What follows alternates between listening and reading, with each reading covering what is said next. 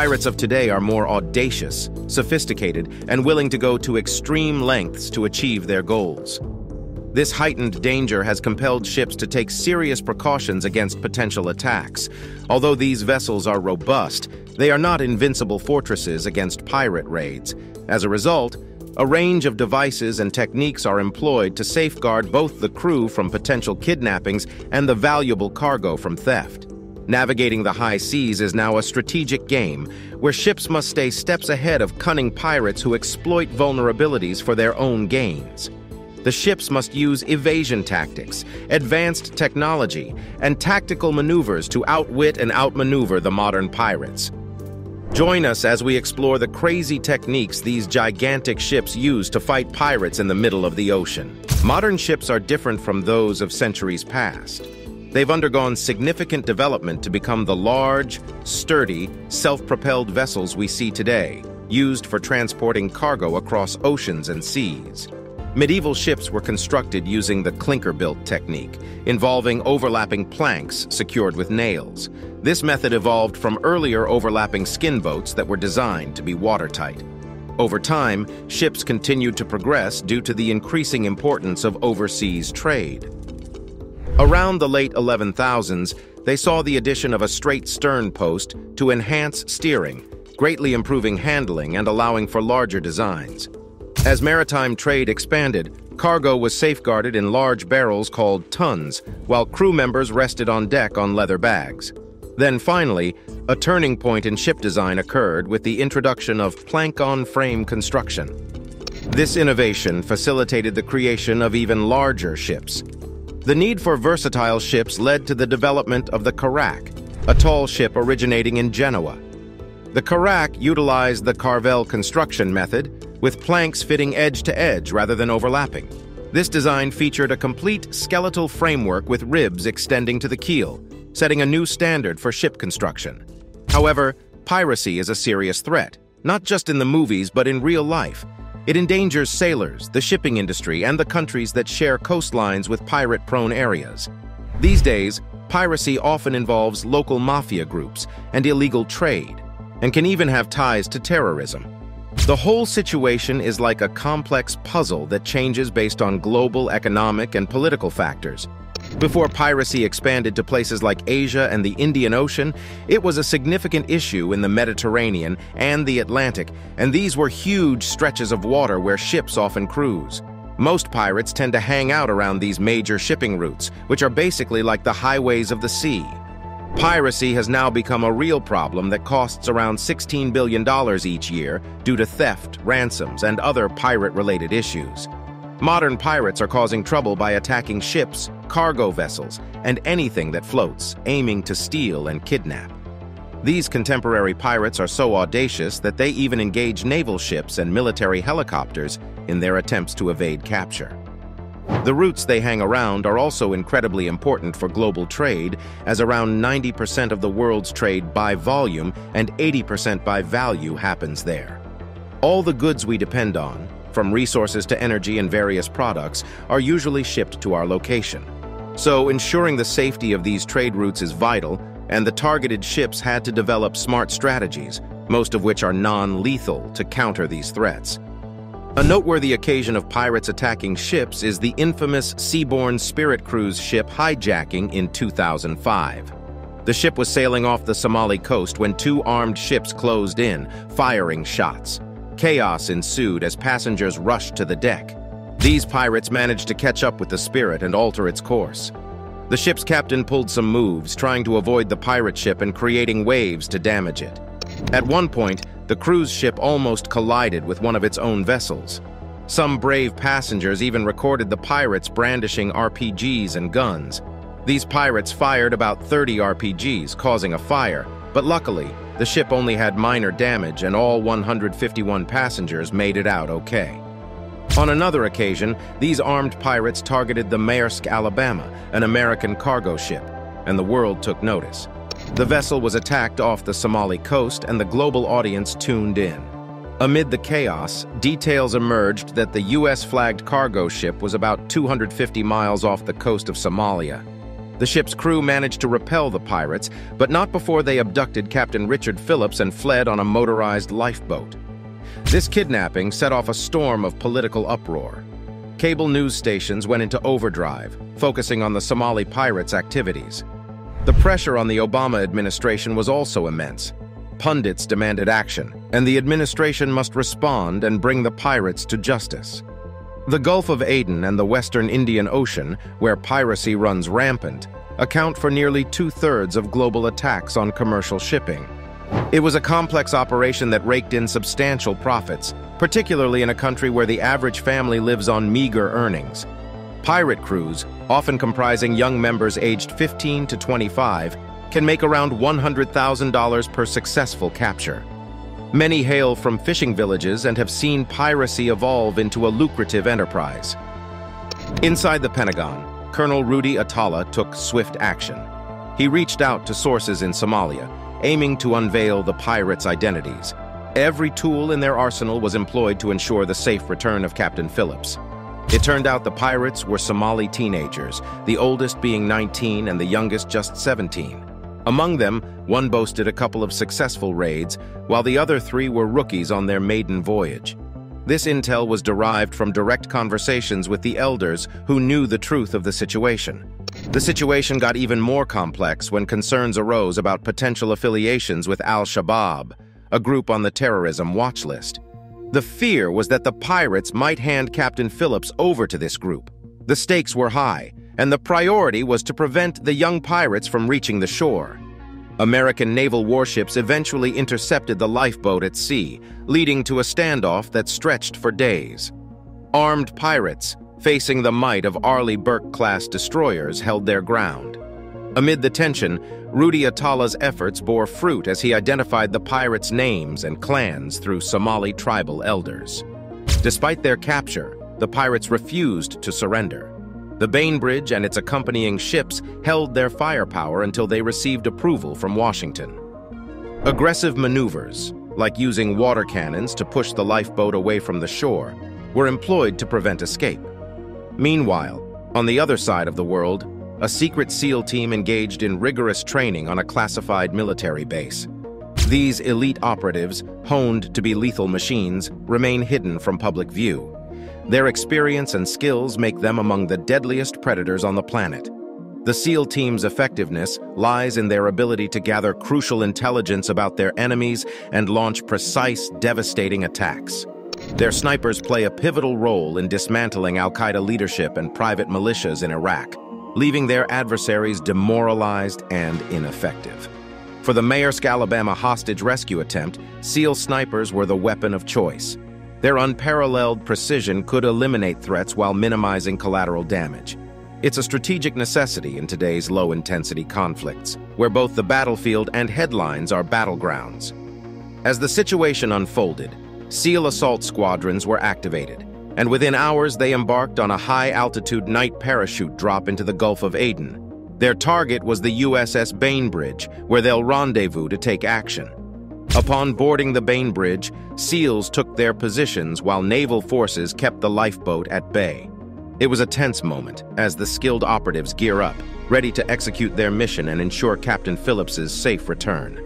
The suspense continued as the lifeboat ran out of fuel. The pirates believed they were being taken to the shore by the Bainbridge, unaware that they were being towed back out to sea. SEAL snipers were already within striking distance, ready for action. They blended in among the sailors, discreetly delivering water and observing the pirates' deteriorating condition. Behind the scenes, the pirates' elders delivered a message over the loudspeakers, urging surrender. The leader eventually gave in, advising the remaining hijackers to follow suit. Yet, 3 of them remained steadfast, clinging to their fate in the hands of fate itself. The contrast between the two sides couldn't be starker. Inside the lifeboat, the seasick pirates were unaware of the imminent threat, eager to cash in on their hostage. On the Bainbridge, SEAL team snipers exuded composure, showing that the pirates had no chance of getting out. Eventually, after a long drag with the pirates, they were captured and Captain Phillips was released. In situations like these, ships, whether they're carrying cargo or are part of the commercial fleet, have to employ various techniques to safeguard themselves. Evasion tactics are a common strategy used to deter pirates. Instead of a confrontation, ships try to outsmart and outmaneuver the pirates. While this approach can be effective, it's not foolproof. The issue is that larger cargo vessels are generally not as swift as the pirate ships, so getting away isn't always guaranteed. This situation called for better solutions to be developed. Piracy incidents saw a significant rise in 2010, but the good news is that they've been on a decline since then. In 2021, pirates targeted 132 ships globally, out of which 82 were held captive. Thankfully, there were no casualties resulting from pirate attacks that year. Still, avoiding these attacks can be quite a hassle.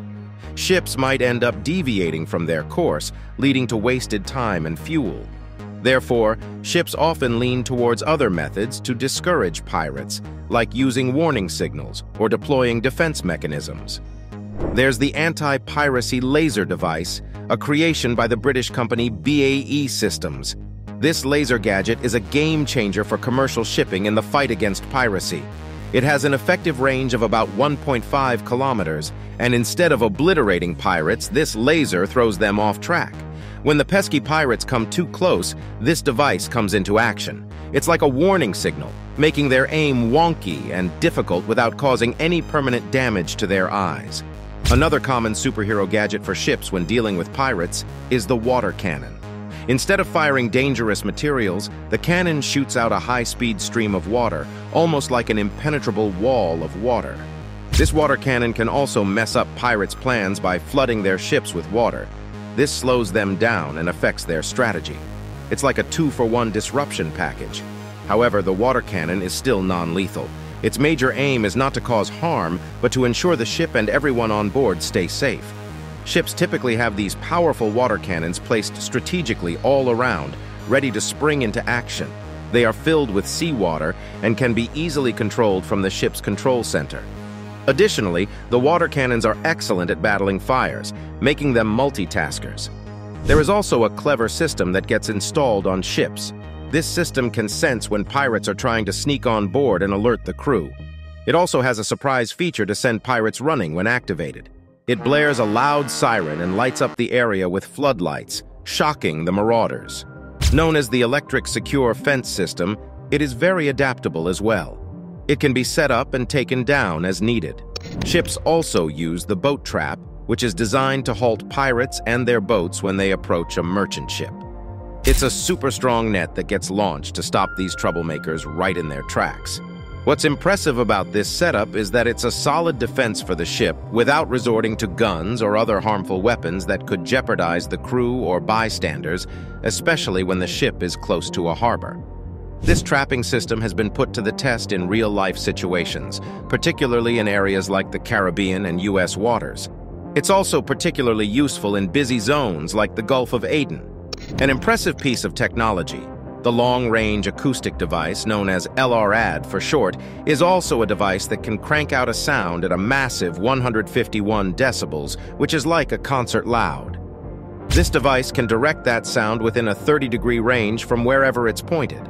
The LRAD contraption weighs about 210 kilograms and can send its sonic message anywhere between 300 to 500 meters, making sure it's not affecting the ship crew directly. It's a favorite among the military crowd, but even some cargo and cruise ships have taken a liking to it. Unfortunately, you can counteract its effect by popping in regular earplugs. That's also one of the downsides, because if something as simple as earplugs can tackle it, LRAD might not be foolproof. The razor wire canister is another good anti-piracy system. This setup uses canisters filled with sharp razor wires to keep pirates from boarding a ship. It's actually one of the most commonly used anti-piracy tactics out there. They place this razor wire all around the ship's edges like a protective barrier. This wire, in turn, acts as a blockade, making it hard for pirates to climb onto the ship. While it's effective, there's a downside. Crew members need to handle these sharp wires, and there's a risk of accidents or infections. So it's a bit of a trade-off, but still a go-to method for keeping pirates away from the ship. The P-Trap anti-piracy system is a straightforward yet highly effective measure against piracy as well. This system helps set up floating lines that create a safety zone around the ship. The lines are so discreet that they're almost invisible, gently resting just beneath the ocean's surface. These clever lines can then trap the propellers of pirate vessels. It's like a subtle net that ensnares their movement. Once it's set up, this system works round the clock without needing constant supervision. The P-trap is considered one of the best anti-piracy methods because it gives extra security to the crew, works in any weather, and is incredibly easy to install without needing the crew's active involvement. Stun grenades are anti-piracy devices that can produce a loud noise and a blinding flash of light, too. The flash of light has a magnitude of around 7 million candela, and the sound is louder than 170 decibels. They do not cause any major injuries and merely aim at disorienting the senses of the trespassers temporarily. The bright flash can blind them for a few seconds, and the noise is enough to make their ears temporarily go on strike, and it might even mess up their balance. Now, the dazzle gun is another non-lethal weapon that's pretty similar to the stun grenade. This device uses super strong beams of light to temporarily disable its target with flash blindness, and the targets can be humans or even sensors. It's a high-tech light that's seriously disorienting. Superfly, an unmanned, non-lethal air vehicle, is an extra set of watchful eyes that scan the horizon beyond human sight limits, too. This compact and portable device is not only affordable, but also highly efficient. It excels at spotting nearby vessels and, when necessary, takes appropriate actions or precautions. The Maritime Early Detection System, which is not exactly a weapon, is also used for its potential for active deterrence.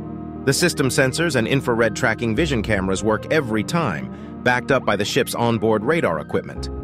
Imagine having a team of super senses at your disposal. This system's main job is to spot any nearby ships or objects, and if something seems off, it's ready to take action. In a nutshell, it's every ship's guardian, keeping watch and ready to step in if trouble's brewing. Cargo ships are not typically armed with lethal weapons to protect against pirates for a few reasons.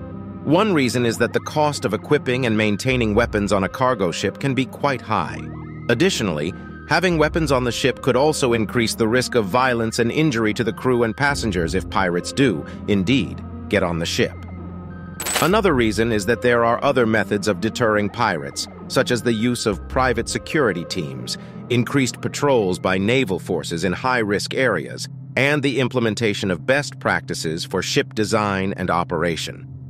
The ships could also be restricted from entering certain countries because of the weapons, if they use lethal ones. It is worth noting that piracy has even decreased significantly in recent years due to increased international cooperation and the implementation of stricter laws and penalties. The Gulf of Guinea, which stands out as the global piracy hotspot, being responsible for all reported kidnapping incidents worldwide, has reported that incidents dropped from 2020 to 2021. Beyond that, there's some positive news outside of Somalia, too. Thanks to Operation Atalanta, a collaboration between the federal government of Somalia and the naval forces of EU member states, piracy has been consistently suppressed. This joint effort, coordinated by the EU's External Action Service, aims to maintain peace and stability from the Horn of Africa to the Gulf of Aden. However, the Straits of Singapore have witnessed 35 reported cases, the highest number since 1992. On another note, Central and South America experienced an uptick in armed attacks at sea, with reported incidents rising from 30 in 2020 to 36 in 2021. The star of this surge is the anchorage of Callao in Peru, where reported cases more than doubled from 8 in 2020 to 18 in 2021. This shows that though reduced in some places, pirates are still a threat, with the ability to strike whenever the opportunity presents itself. Thanks for watching. Make sure to click on the link appearing on your screen for another of our interesting videos before you go. See you there.